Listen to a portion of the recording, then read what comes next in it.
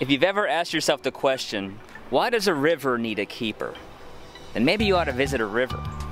It doesn't take long to see why we need to be protecting these valuable water resources. Because if we don't, who will?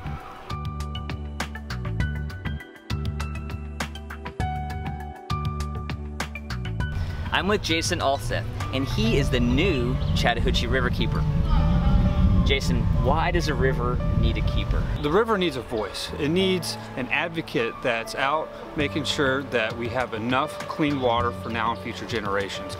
So unfortunately, government agencies just don't have the resources that they need to keep track of all of our waterways. So river keepers across Georgia, across the United States, and across the world band together to form community bonds and work with all of the different stakeholders and people that depend on these river systems to make sure we have enough clean water for now and future generations.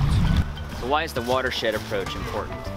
Well, all water drains somewhere. This stream flows into the Chattahoochee River. All of the tributaries that flow into the river have the potential for bringing pollution into our main waterway. And communities live off of all of these tributaries. There are neighborhoods all up and down Proctor Creek that deserve clean water. So we're out here doing cleanups, doing water testing to make sure that this water is as clean as it can be. So the Chattahoochee RiverKeeper provides a great volunteer opportunity for folks to come out, to get down in the river, pick up trash, and just kind of get a different perspective on how much trash is actually here. How can people get involved with your organization?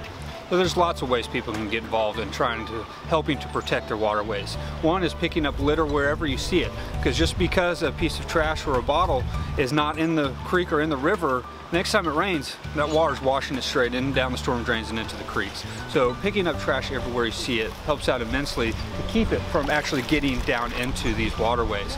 And participating in cleanups, community events, we run a program called Neighborhood Water Watch that partners with volunteers in local communities to test these waters every week to help us go out and find pollution sources. Chattahoochee.org is our website. We have a calendar of events on that site, and you can also register as a volunteer. So you'll get an email every time we have an opportunity for you to get involved. Supporting your local RiverKeeper.